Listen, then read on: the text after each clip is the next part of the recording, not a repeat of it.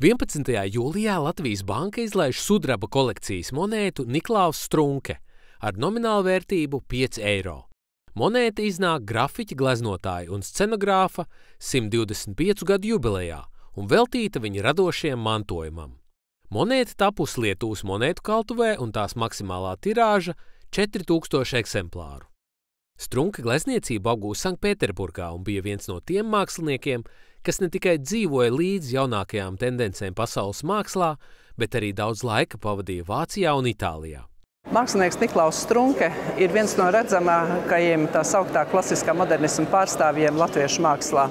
Viņa darbība ir patiesi šarmanta un aizraujoša, jo viņš savā daļradas attīstības gaitā ir attīstījis ceļu no tādas priekšmetu ģeometrizācijas, ļoti liela lakonisma, līdz tādai diezgan izvērstai un arī temperamentīgai glezniecībai. Niklāvs Strunke ir tas autors, kurš nenoliedzami ir pelnījis monētu. Un man liekas, ka tieši šī viņa mākslinieciskā domāšana un formas uztvere tieši šajā daļradas sākuma posmā, ka tā ir tā līnija, kas manā skatījumā ļoti padodas arī tādam risinājumam jau tādā mazā nelielā formā, kāda ir monēta.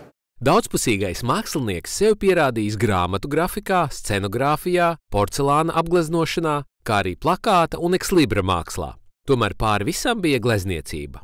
Uz monētas attēlot fragmenti no 2 mākslinieku darbiem. Cilvēks, kas ieiet istabā, iekļauts Latvijas kultūras kanonā.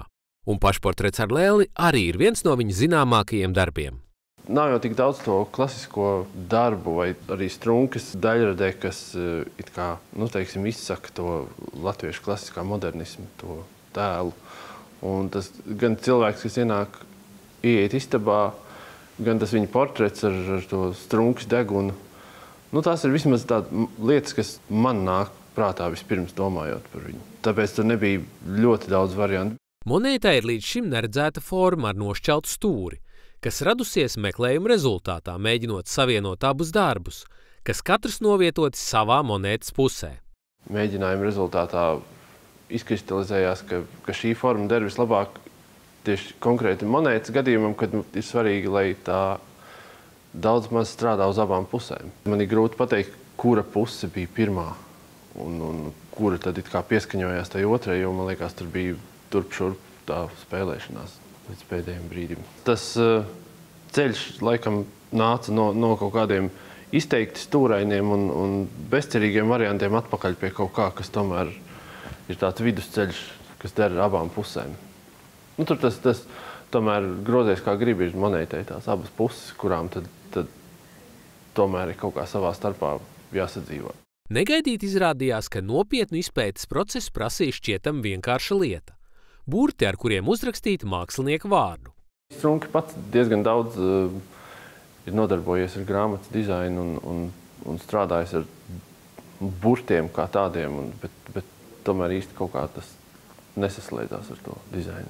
Burtus es meklēju no dažādiem tā laika plakātiem un grāmatu dizainiem, lasīju kopā pa vienam tam laikam raksturīgus. Tāpēc tas bija tāds hibrīds no visu kaut kā.